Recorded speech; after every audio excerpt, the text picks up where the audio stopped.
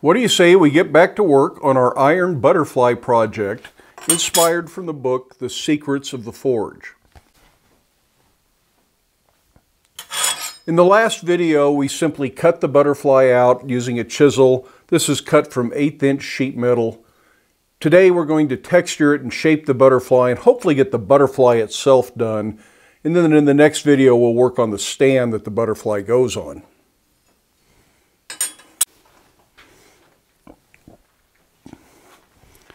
So here's the project on page 96 of the book. And it shows a few different things. The butterfly it shows here is a little bit different than the butterfly it shows in this picture. So we have some options on how we want to proceed.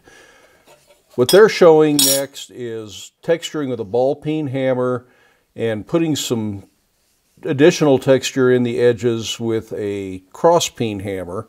This one actually looks like it was stamped with an eye punch or a rivet setter. And we may do a little bit of both of those techniques.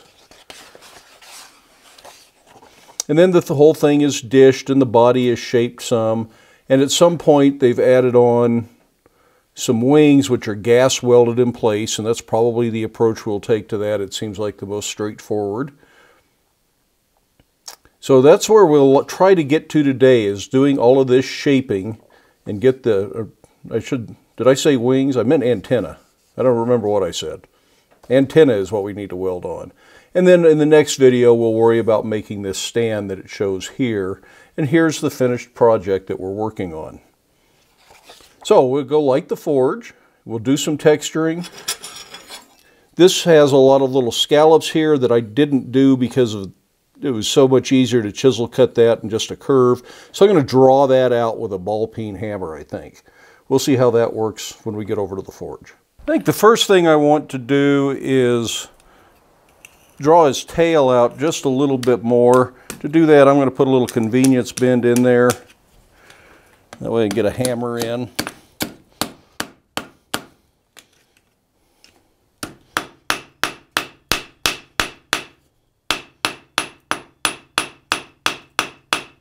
Just give that a little bit more character. So now that I've done that, I can straighten it out again. That just gives that back end of the body or the tail, whatever you want to call it, just a little bit more character, I think. Next thing I want to do is try to draw out these little scallops, and I'm going to do that with the ball peen hammer. I think I'm going to do that from the back. You see how that kind of pulls a little scallop out?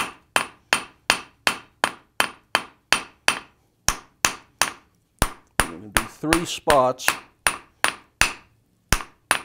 on each side here.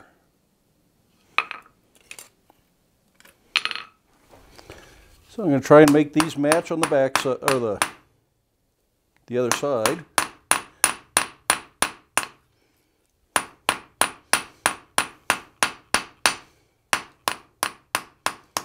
Of course, I like these better.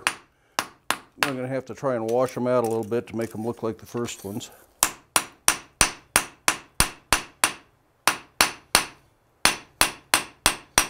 So have a nice organic look to it. So the next thing we'll do is go ahead and do a ball peen hammer texture on this.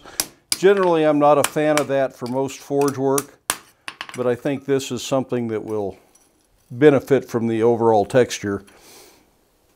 So we're going to go ahead and do it just like the book says.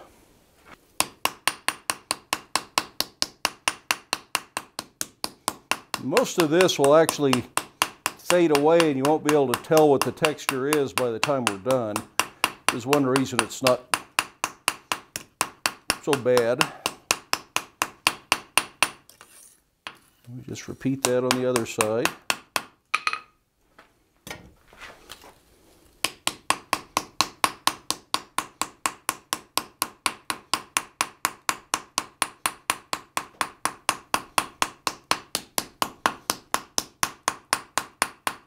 I really think cutting this out is the most difficult part of the project.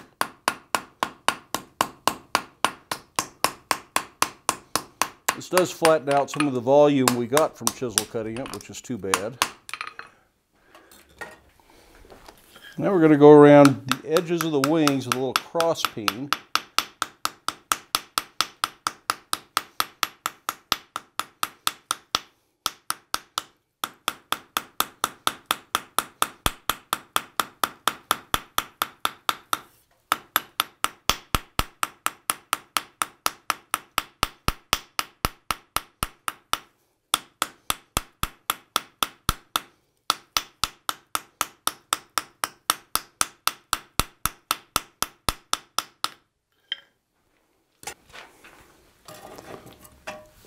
And the book does show going all the way around, and you want it to be fairly perpendicular with the edge. So that means you have to work in an arc.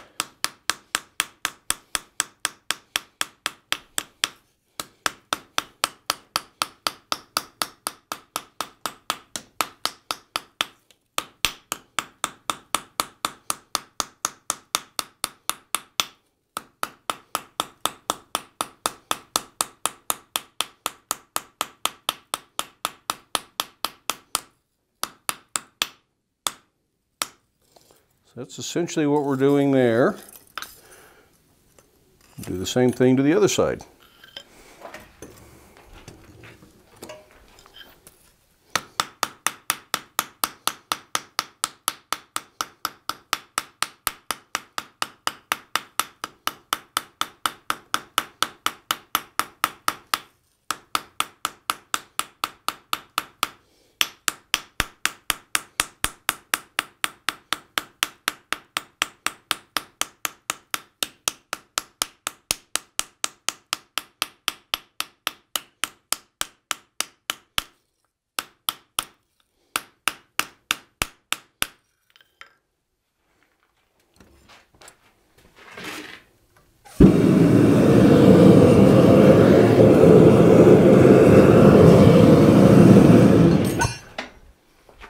This thing cools off pretty quick, but it heats up pretty fast.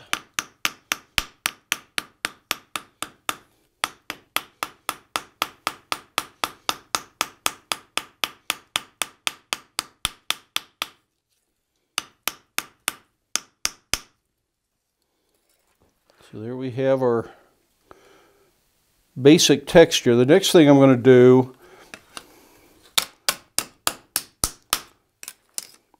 I'm going to use an eyeball punch, and this is, some butterflies kind of have eyeball shapes on the wings.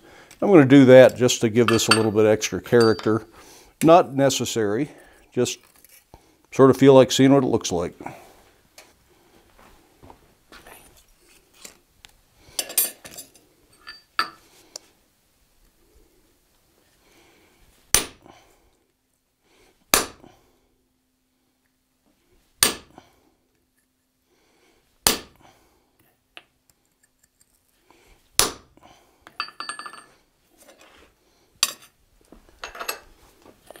As long as we're going to put eyes on there, we might as well put pupils on there.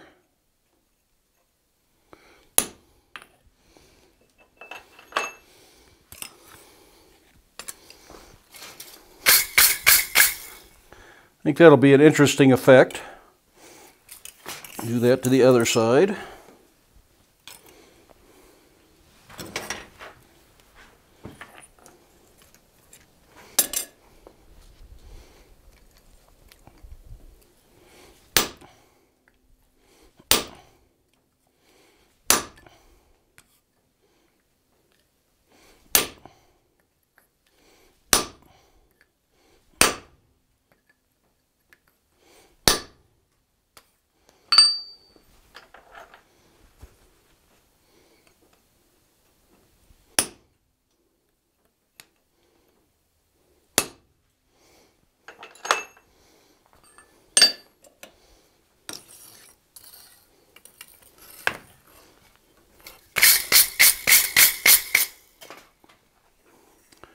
Now let's take this to the wooden stump and let's dish it from the back side and make the wings more humped up and give some life to the body of the butterfly. It's kind of flat looking right now.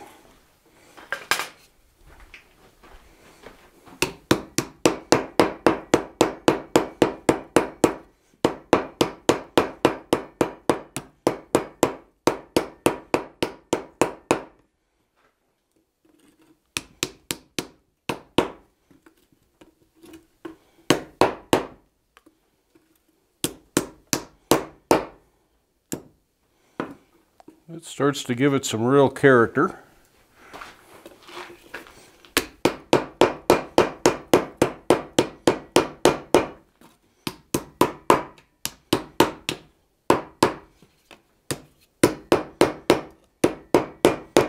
This is just whatever you feel like making your butterfly look like at this point. I'm going to use a hand fuller and a ball punch to try and shape the body a little bit better.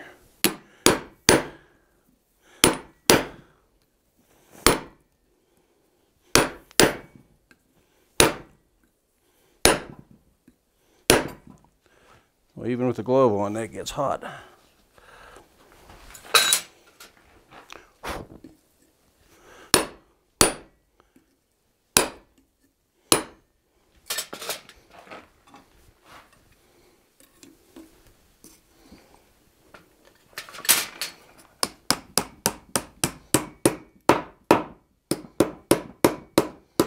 And that does help. I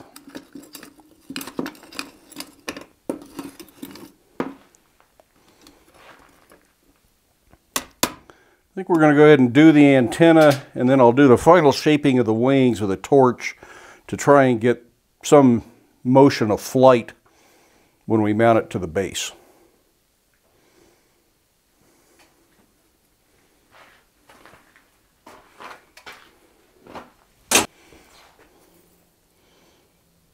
For the antenna, I'm going to just use some 1/8 inch gas welding rod, and I'm going to cut off just what looks right to me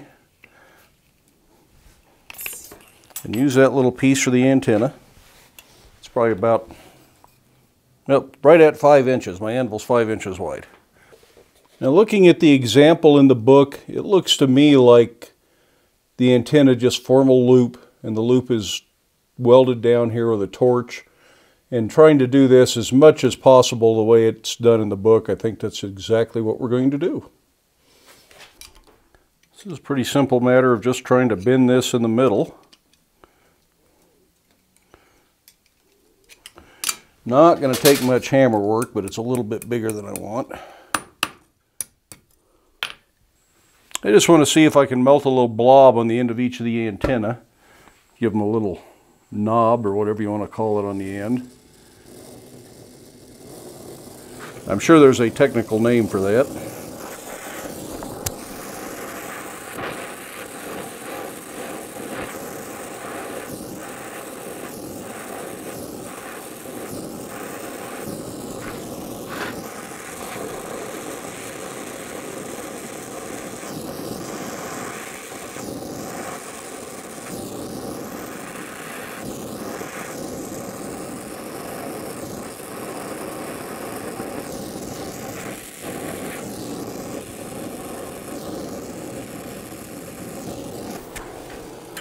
Something like that.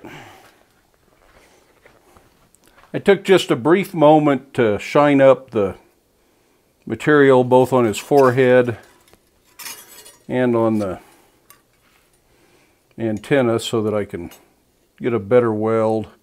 And we're going to weld that right about there.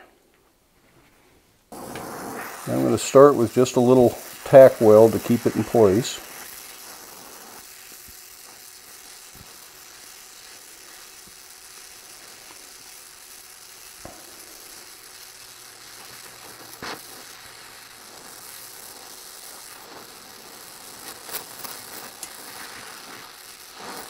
And of course I melted it through. Let's see if we can fix it.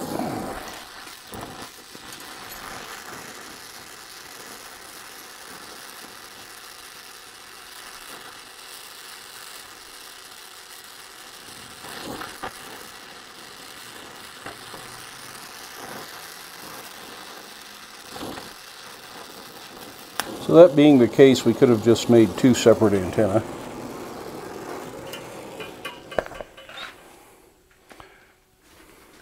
But that is one of the advantages of welding with a torch, is you can fix stuff like that.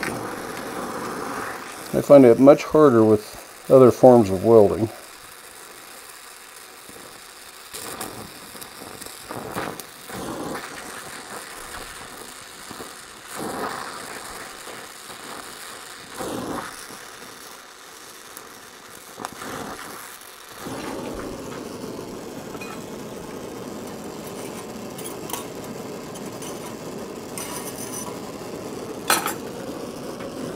And as long as we have the torch out, let's go ahead and give these a little bit of character. We'll probably have to do more of this later.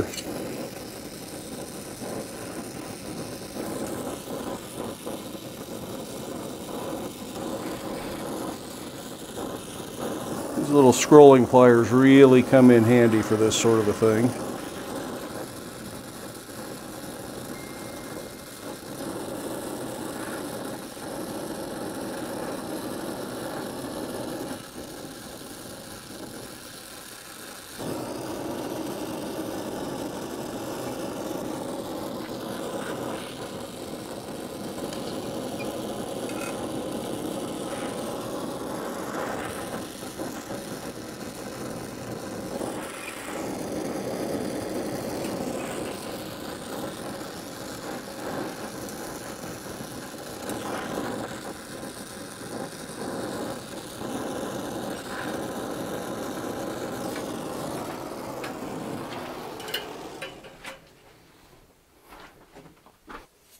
Well, that was fairly simple. We now have a forged butterfly.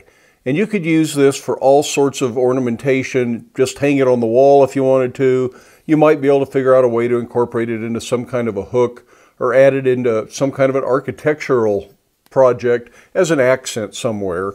But we're going to go ahead and finish the project the way it shows in the book, and we're going to make a plant-like stand so it stands up on the stand and looks like it's in flight somehow.